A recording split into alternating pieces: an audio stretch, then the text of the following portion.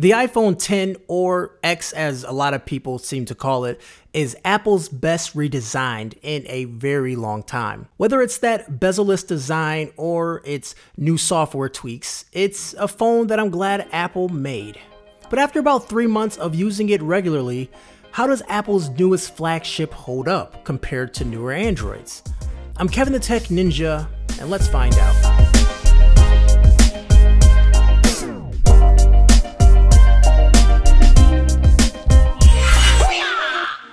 At face value, the iPhone X is a pretty phone. The 82% screen to body ratio means the front is almost all screen, minus that notch that I'll talk about a little bit later. At 5.8 inches, the phone is very compact and was easy to use with one hand. Now, when Apple announced the phone, it said that they're using the strongest glass that's used on any phone ever. But even so, I'm starting to get little nicks and little scratches on the back of my device. And a lot of other people too are having that as well. Regardless, this phone looks really good, especially in this darker color. It looks really nice. But if you do want to protect that glossy finish, check out dbrand. Hit the links down below and get a dbrand for your device. I'm rocking the Red Dragon skin. I also do have a screen protector and case, and you can check those out linked below as well. This is the first time Apple has gone with an OLED panel with that unusual 1125 by 2436 pixel resolution. Now, even though Apple doesn't have the highest specs when it comes to screens, their screens always do look really good. The colors are very poppy, it's very saturated, and it just looks good. Now, some may argue that skin tones and colors don't look perfect because it is saturated, but there's no denying how great the screen actually looks. I still prefer the Note 8 screen, but overall, I do think the iPhone X screen is really good. Now, I don't find any problems with the screen overall, and if you're coming from an older iPhone, you will definitely appreciate the difference, as it is night and day. Now, speaking of the screen, the notch on the iPhone X is the one thing retracting from it for making it truly bezel-less. And that's where many of the sensors for Face ID, the front-facing camera, is housed. Now, it's a huge deal for a lot of people, and I really don't think about it too much until I go to landscape. Once I go to landscape, I definitely see the notch, and it bothers me, but once you go back to portrait, it sort of blends into the phone. Well, to me. And it just becomes a part of the phone, and it's really not a big deal. But I do like the fact that the face to unlock actually works really well. So if the notch is the reason that we need to have it, then let's keep the notch. The face to unlock is extremely impressive, and it works really good in low light, surprisingly well actually. When you compare it to the Note 8, which doesn't work in low light too well, this is just a nice thing to have. Now, I did find that the iPhone X face to unlock didn't work in direct sunlight or even under my studio lighting, although I do find the low light being superior is something that's much more useful. The iPhone X definitely has some buggy software on there, as the software is pretty new, but that doesn't mean the software is bad or slow. If anything, it's great.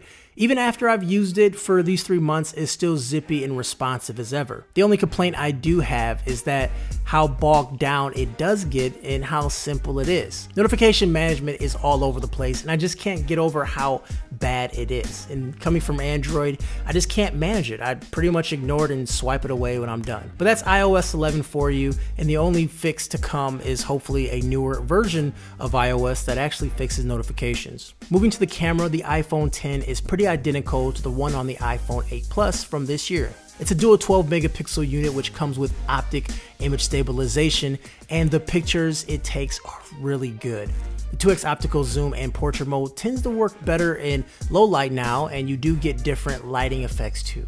I tend to only use the subtle ones as it brings out the picture a little bit more, and I really don't mess with the other ones that are so aggressive. Now, the front-facing camera to me needed an upgrade, especially when you compare it directly to the Pixel 2 XL. Now, portrait mode to me feels very unfinished even with the depth sensor on the front-facing camera.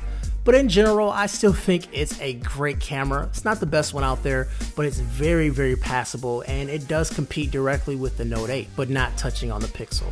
So that really leaves us with the battery. The iPhone X has a rather small battery at 2716 milliamp. And it's always been pretty small compared to Android phones, as iOS and Android runs differently. But for an average user, it should definitely hold up throughout the day and a little bit on the back end. For me, when I compare it directly to the Note 8, the Note 8 gives me better batteries and so does the Pixel, and the iPhone comes in third compared to phones I've used this year, but that's not saying it's a bad thing at all. The iPhone X does support fast charging, but it doesn't come out of the box like that. You need to spend another $80 on the official fast charging accessory to make it accessible. There are third-party ones out there, but it's just crazy that you're spending so much for a phone and you can't get the most out of it out of the box. And trust me, I do recommend getting it, especially if you're spoiled with Android like I am. Plug it in for 15-20 minutes and you get like 3 hours of battery life. You're not gonna get that here. If you wanna know more about that, hit the link up top. GN Tech made a really good video about the iPhone X charging. But I guess the question is still out there, is the iPhone X a good phone? Yes, it definitely is. Is it worth the money? And that's the one that it always comes back to every single phone. Can I justify the price? I mean, for $1,000, are you getting anything more compared to other phones that are $1,000 or compared to a phone that's $600? And the answer is definitely no. This phone is not gonna do anything different that other phones out there can't do. But at the same time, you're paying for a premium product and you're gonna pay a premium price for it. It makes it up there with the Note 8 and the Pixel. They all fall in the same category. Extremely great phones, but at the same time, it's just very expensive, and it's hard to recommend something that expensive when you could pick up a phone from OnePlus, pick up a phone from Huawei, or any of these manufacturers that pump out really good phones at a reasonable price. Anyways, guys, if you do want to pick up the latest and greatest from Apple and experience what Android users have experienced for the last few years, shots fired, then definitely pick up the iPhone X. Anyways, guys, I'm Kevin the Tech Ninja. If you liked the video, go ahead and give it a thumbs up, and I'll holler at you guys later. Peace.